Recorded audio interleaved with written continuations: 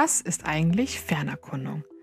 Der Name verrät schon, dass es um die Erkundung aus der Ferne geht, also das kontaktfreie Erfassen von Informationen über eine Fläche, wie der Erdoberfläche.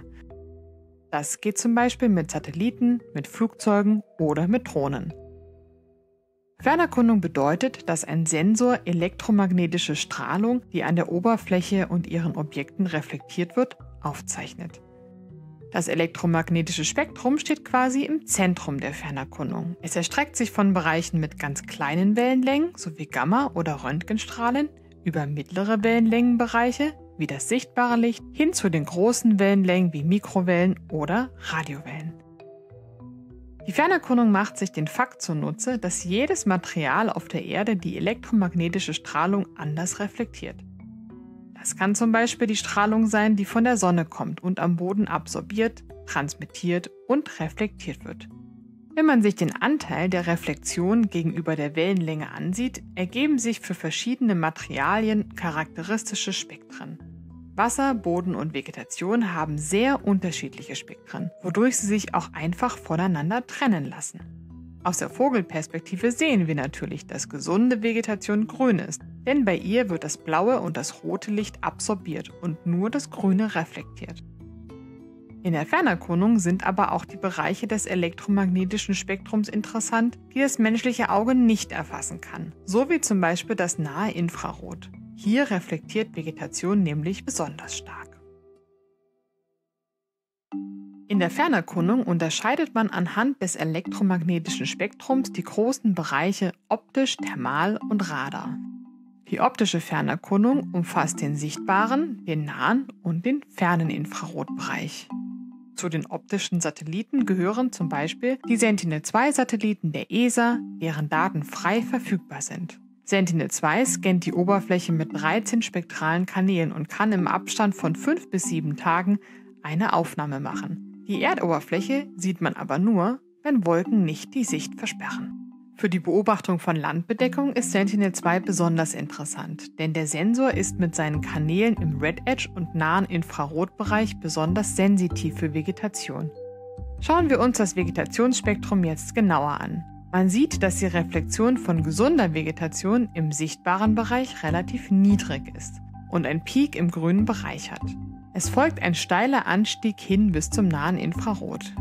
Diesen Zwischenbereich nennt man Red Edge, weil er sich an der Kante zum roten Spektrum befindet. Es ist dieser Bereich, der sich als erstes verändert, wenn sich auch die Pflanze, ihre Struktur und ihre Inhaltsstoffe ändern. Im nahen Infrarot ist die Reflexion sehr stark.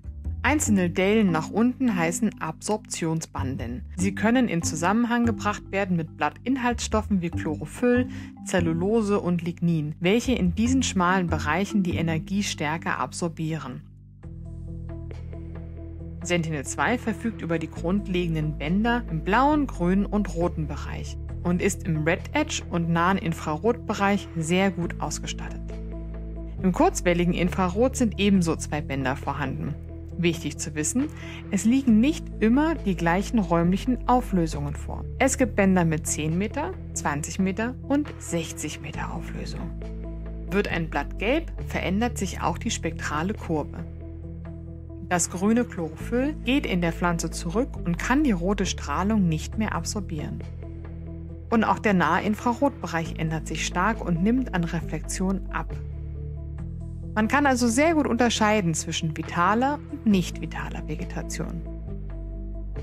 Satellitendaten haben den Vorteil, dass man zu vielen Zeitpunkten große Flächen erfassen kann. Wenn man allein die Bänder Rot, Grün, Blau zur Darstellung verwendet, kann man schon wie aus der Vogelperspektive Strukturen erkennen und unterscheiden. Stellt man das Bild in Falschfarben dar, also nimmt den Kanal aus dem Infrarot dazu, so lassen sich zum Beispiel innerhalb von Feldern noch stärker die Vitalitätsunterschiede feststellen. Je roter ein Bereich, desto vitaler. Jetzt stellt sich natürlich die Frage, wie das Bild, das man sehen kann, mit echten Parametern am Boden zusammenhängt. Das kann man gut zeigen beim Vergleich von einem Vegetationsindex, der aus Satellitendaten berechnet wurde, und dem Ertrag eines Feldes. Beim klassischen Vegetationsindex NDVI werden die Informationen des roten und des Infrarotkanals verrechnet. Weil der Kontrast zwischen den beiden Bereichen im Vegetationsspektrum so stark ist, heben sich in diesem Index unterschiedlich vitale Pflanzen stark ab. Vergleicht man dieses Bild mit einer Ertragskarte des Feldes, in diesem Fall Getreide, kann man die Gemeinsamkeiten erkennen. Dort, wo der Index rot ist, also weniger Vitalität anzeigt, ist oft auch schlechter Ertrag zu erwarten. Diese Korrelation zwischen NDVI und Ertrag gibt es vor allem für Getreide und Mais und nur zu bestimmten phänologischen Zeitpunkten. Passt man aber den richtigen Zeitpunkt ab und hat eine wolkenfreie Satellitenaufnahme, kann man den Ertrag eines Feldes schon gut abschätzen. Im Gegensatz zu den optischen Sensoren, die nur Strahlung empfangen, senden Radarsysteme die Strahlung selbst aus. Sie empfangen dann diese Signale als Energiepulse, die je nach Oberfläche unterschiedlich stark ausfallen. Ein Radarbild sieht ganz anders aus als ein optisches Bild und ist etwas schwerer zu interpretieren, weil es nicht dem entspricht, was wir mit dem Auge sehen können. Der große Vorteil aber ist, dass Radar unabhängig von der Wolkendecke ist und zu jeder Tages- und Nachtzeit Informationen über die Erdoberfläche aufzeichnen kann. Die Auswertung von Radardaten bedarf aber viel Übung und bringt einen relativ hohen Aufwand in der Prozessierung der Daten mit sich. Anwendungen von Radar sind zum Beispiel die Erfassung von Bodenbewegung, Fruchtartenklassifizierung, Phänologie, die Klassifizierung von Landbedeckung und vieles andere. Durchaus spannend ist auch die thermale Fernerkundung, denn sie misst die Temperatur der Erdoberfläche.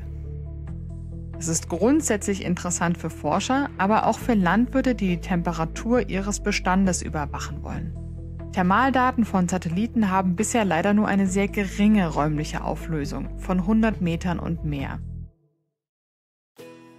Sie wollen jetzt selber starten und mit Satellitendaten arbeiten? Es ist gar nicht so schwierig. Sie brauchen nur die richtige Ausstattung. Dazu gehört ein Computer mit ausreichend Speicher und Leistung.